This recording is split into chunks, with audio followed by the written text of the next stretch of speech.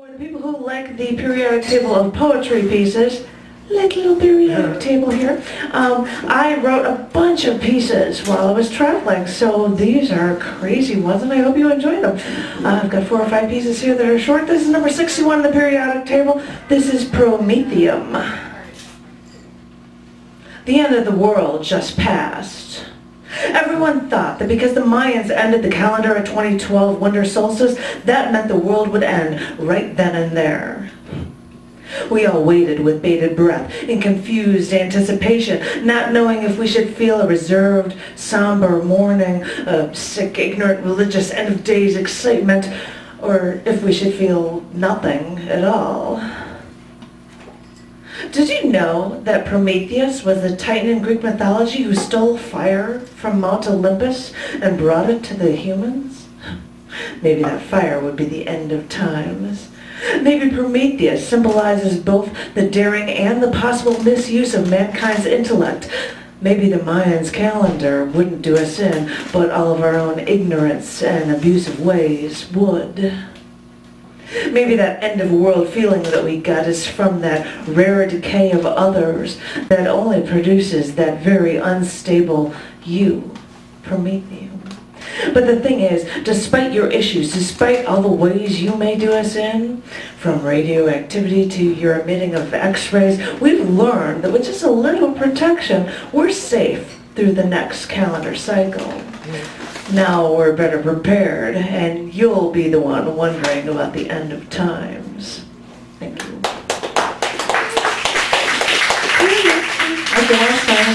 This is Unum Septium. This is 117 in the periodic table. They don't even have a name for it yet, so it's 117 Unum Septium. So that's what it is. So.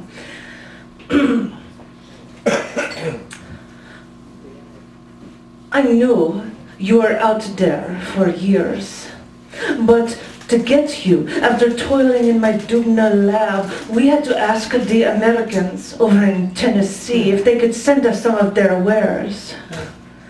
But years passed before I could get 22 milligrams of berkelium, so I could work in Moscow Oblast to get you in my sights. All that time, all I could do was research, hope. I'd work, I'd go, and I'd stand on my own, and I'd leave on my own, wondering how long it would take before I would see what you might be like. You see, I used to work at the pharmacy at Nevsky Prospect in Leningrad. That's when I fell in love with learning about chemicals. That is when I wanted to discover something truly new. And that's when you came into the picture. Because after years of work, I still waited for those damn Americans to come through for us. I mean, we're scientists. We're supposed to be on the same side. This is all about discovery. And the thing is, the higher we get in our research, the more stable we got on our little island of knowledge. But this waiting was exasperating. I got to the point where I got tired of trying to tell myself that I had something to discover, something to share that someone wanted to hear. Eventually, they had a ship what I needed to get you in 5 packages wrapped in lead. It flew back and forth across the Atlantic 5 times and was rejected twice by customs. But once I got what I needed, no, you were just about the heaviest thing I could imagine. And then again, you've had me spinning around over the years for you, so it wouldn't surprise me if you'd do the same for me.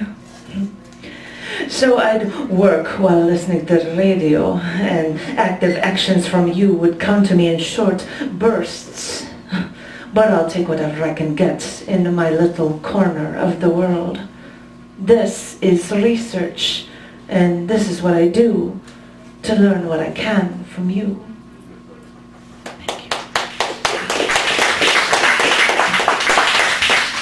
Strange coming up with voices, so I thought I'd come up with another one. Now, I've done this element before, number 2, helium. But while driving in one of my miniatures, I happened to see a compressed helium truck. And I was like, I have to do this one. I have to do helium addiction.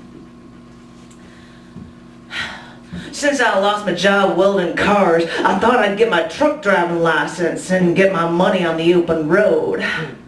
So when I applied for a truck driving job for moving compressed helium from California to Maine, they asked me if I could drive a truck. Well, when I said I could, they gave me the keys. And this truck's a beaut with a bed of 9 cylinders of that precious helium. I hear there's only so much helium on Earth, so I really had some precious cargo to haul. Now, since I love driving and know how to weld, I rented tools and bought the tubing, and after Arizona, I had my rig set up so I could do helium hits while on the road. I mean, I had 9 huge tanks of helium all compressed. It was like workers' comp. You can always skim some off the top, they won't notice. So, this made New Jersey and Texas really fun. And I ignored the winds sweeping down the plains of Oklahoma when I had my helium. But after Missouri, through Illinois, Indiana, Ohio, the cops always pulled me over for erratic driving. But I can't let go of this helium high. The cops would ask me for paperwork and I'd happily comply. You seem to be driving erratically. Have you slept recently? Yes, sir. I'm just so excited. I love this job. And the cops looked at me funny before writing me a warning and sending me on my way. So I'd always look at my clock radio and limit my helium puffs every time I saw a good-looking seat cover in a passing car. But those hotties were few and far between, so I'd check my clock radio and I'd puff every 7 minutes. But when my helium hospital decided after only 7 seconds, and I still had 7 states before I could deliver my remaining helium, well, that's when I drove north instead to go through Michigan and leave my life in this country with my precious.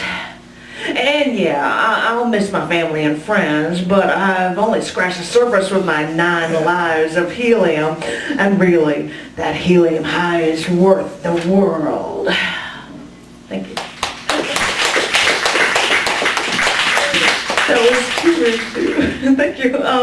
This one, I'm going to swing to something earlier in the scale. This is magnesium, number 12. All this time, I've only known you from afar. Every once in a while, I'd see you in the distance while I was driving down the street. I may have seen you only 11 times in my life, and I know a part of you is essential in all of my living cells, but as I said, I've only seen you from afar. Once, I saw you outside my bedroom window, where the first snowfall covered the land in a blanket of white. That's when I saw you walking outside, alone, looking for your next meal. I know you can leave me with a sour taste, but I know you are needed in ATP, DNA, RNA, and it aches me to see you suffer so. I think I saw you with your children as I sat out on the balcony of a father's house. I watched you in the distance, but I didn't watch you alone. After a while, someone said to me that you looked peaceful, but at another time, they would have shot and killed you instead. As I said, I only see you from afar, so I try to learn of how you were created from such large places at temperatures higher than anything we could imagine. I tried to learn, because one day I was told to go outside, and that's when I saw you lying down among the trees, never to walk away from my home again.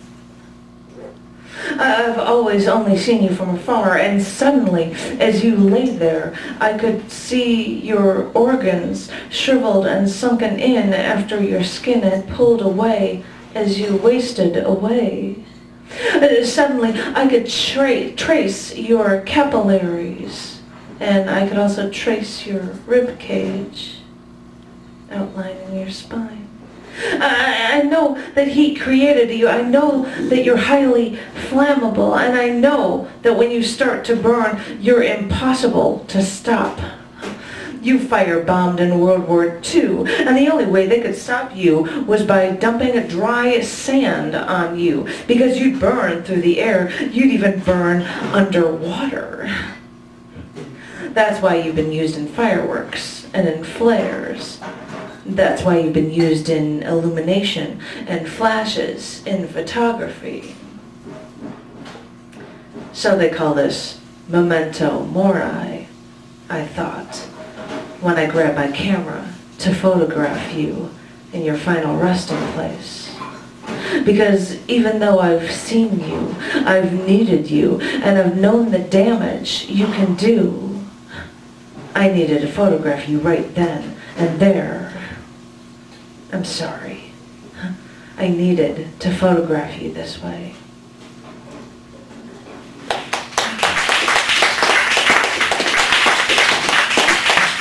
Do you have one for a tiny little one, or should I go on to our next? Is anybody interested in a tiny little one, or yes, no? Yes, no?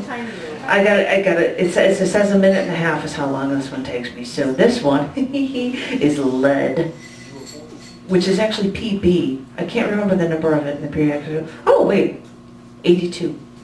I have that written down, but I just remember. This is lead.